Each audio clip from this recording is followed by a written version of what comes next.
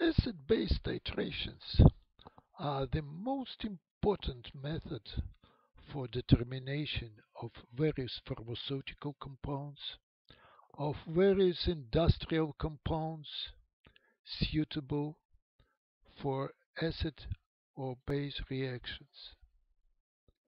They are simple, they're inexpensive, and there are several other approaches that are special for acid base. One of the most important of them is Kjeldahl process.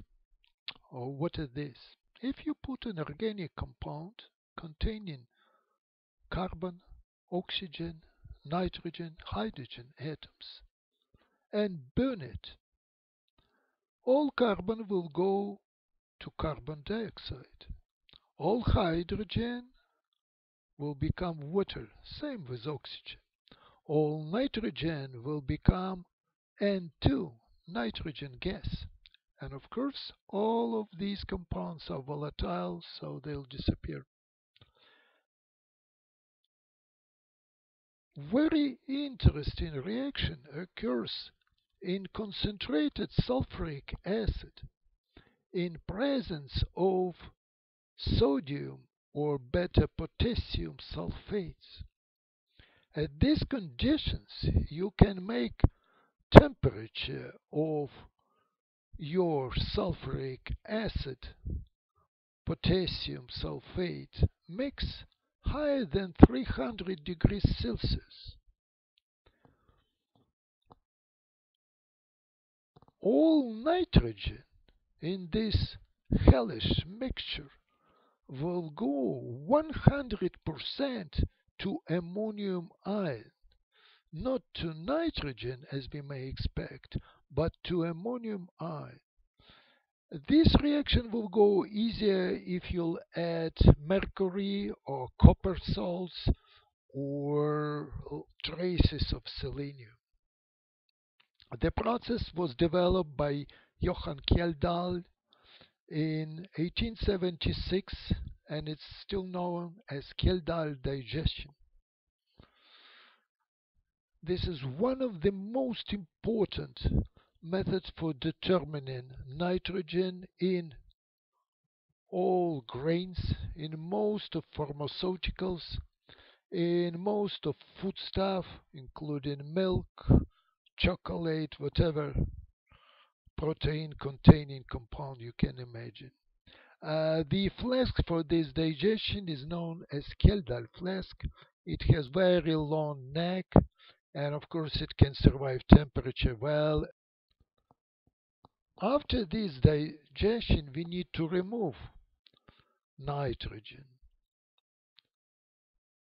It is in form of ammonia, so we gently dilute our sulfuric acid with water, then again cool it down, then add excess of sodium hydroxide, which neutralizes all sulfuric acid and makes solution alkaline. Ammonium becomes NH3 ammonia, which is gas at elevated temperature. So the gases come in through system of condensers. We do not want our hellish mixture to come in here. And we want to remove traces of possible sodium hydroxide from air. And we collect NH3 by HCl or boric acid.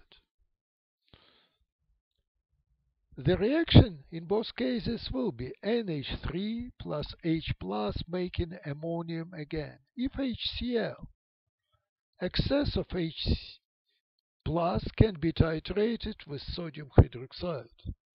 If boric acid, from boric acid NH3 makes borate ion, that can be directly titrated with H plus to make very weak boric acid again and H plus In this case, we are using methyl red as indicator. It of course can be done with pH sensor. These days, in industry, they mostly use semi-automatic systems like that. You see the unit for titration and the unit for distillation here, or even units with multiple samples, so you can digest dozens of samples simultaneously using robotic systems. Thousands, tens of thousands such titrations are done all around the world every day.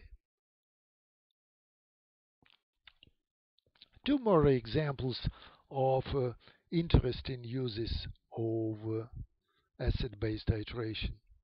What to do if your acid is too weak to titrate with sodium hydroxide? You can chemically modify it. This is an example.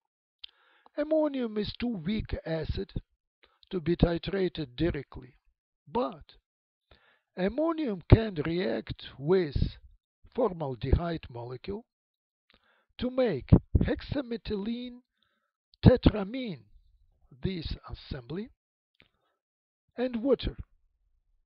Each ammonium makes one hydrogen ion. Well, one hydrogen will sit at one of nitrogens here, but it's very weak acid. So all the composition can be easily titrated with sodium hydroxide using phenolphthalein as indicator or with pH sensor. 1NH4 makes 1H plus.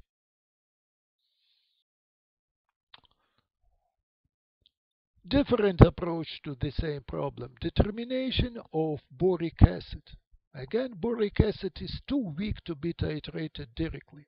But boric acid, H3BOR3, reacts with glycerol or any compound with neighboring OH groups, making a complex anion. So there is minus here, and releasing H plus ion. The whole structure of this assembly can be drawn like this. Addition of glycerol or beta mannitol results in formation of complex acid, which easily titrates with sodium hydroxide. Problem solved.